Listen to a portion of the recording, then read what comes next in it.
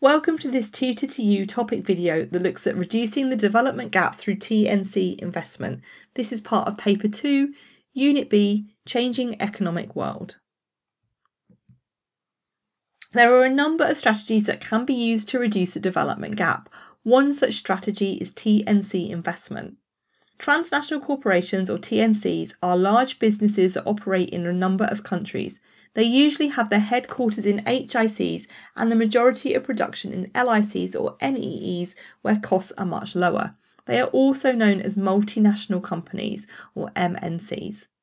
TNCs often separate their production between various locations, or they have different divisions: head office and administration, research and development, production, assembly, sales, all separated around a continent or the globe.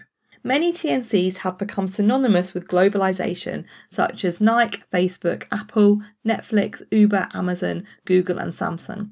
The biggest 500 TNCs together account for nearly 70% of the value of world trade. There are a number of reasons that TNCs choose to operate around the globe. Operating in more than one country lowers the risk of things that may affect production, such as union disputes, government instability, supply disruptions, and financial uncertainty. If these occur in just one country, they are unlikely to disrupt overall production, as production can be switched to alternative plants relatively quickly if needed. Operating in other countries also helps to maximise profits in a number of ways. Many TNCs choose to do their production in LICs and NEEs, where wages are much lower. Wages are often the single largest cost for a firm, so locating production in low-wage economies can maximise profits immediately. Some TNCs choose to locate in countries with low business tax. If they register their profits there, they can ensure they pay minimum tax. Many TNCs locate in Ireland for this reason, as they charge 12.5% tax compared to 20% in the UK. Some TNCs choose to locate to avoid trade tariffs and tax barriers. Some Japanese firms set up plants inside the EU to avoid import taxes being imposed on cars from Japan, for example. And some TNCs choose to locate in countries where businesses are subject to much less regulation, for example, fewer laws governing employment rights, trade union rights, and environmental protection. TNCs play an important part in reducing the development gap. If TNCs manufacture goods in NEEs or LICs, they will pay far less for their labour costs, which means that their products can be made much more cheaply, and therefore the price of the product falls, which is good for consumers too. In addition, moving to other countries means a bigger market for selling products, enabling TNCs to expand further. One of the reasons that TNCs are so important in reducing the development gap is that they trigger the multiplier effect that you can see on the screen.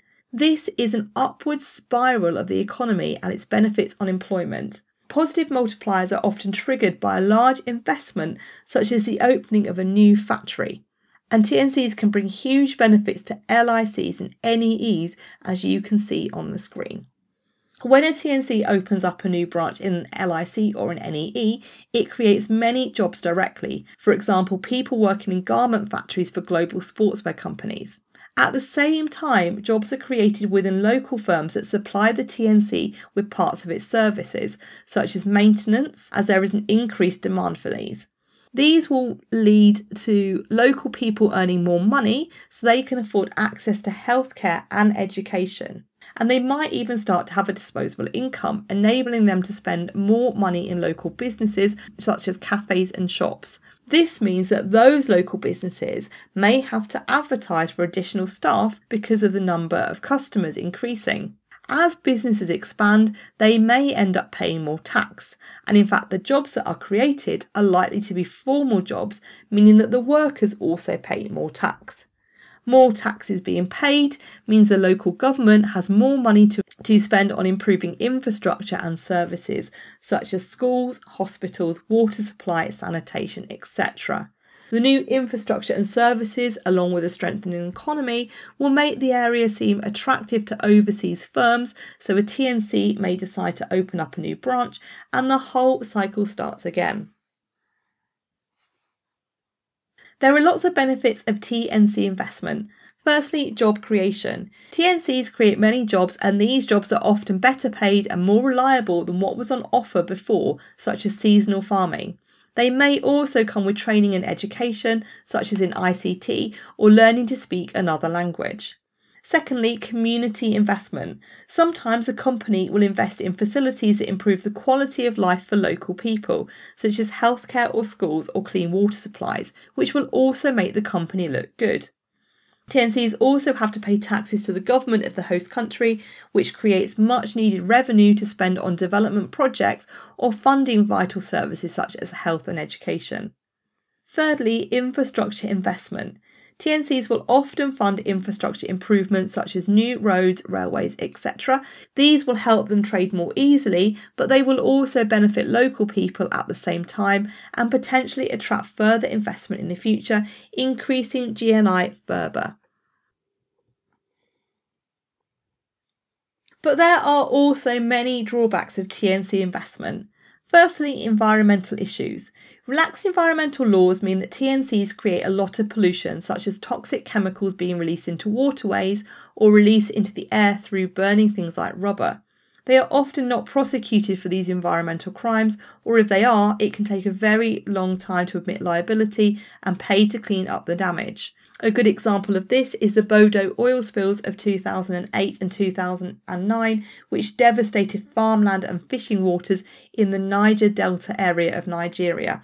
It took until 2015 for Shell Oil to agree to pay £55 million in damages, as well as clean up the swamps and fishing grounds.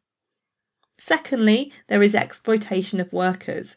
Conditions in factories and LICs and NEEs can be harsh. People work long hours for low pay, often in dangerous conditions.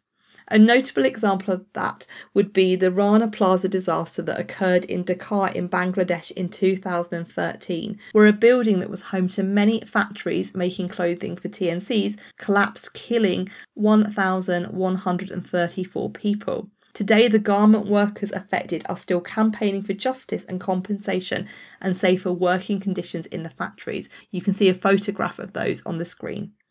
Thirdly, we have economic leakage. This is where most of the profits are sent abroad, benefiting shareholders mainly.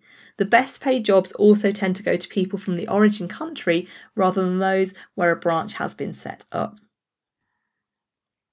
Fourthly, there is political influence. TNCs can exert pressure on governments and they can leave without warning, so governments find them hard to control and they often bribe political parties through financial contributions.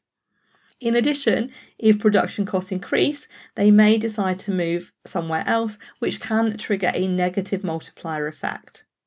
And finally, there is the issue of over-abstraction. TNCs can also monopolise natural resources, which has been seen in Kerala in India, where local people have protested against Coca-Cola, angry that Coca-Cola has extracted too much groundwater to use in production of their drink, causing wells to run dry, which has led to no drinking water and no water for irrigation for farmers, and this has had a huge impact on the quality of life of local people.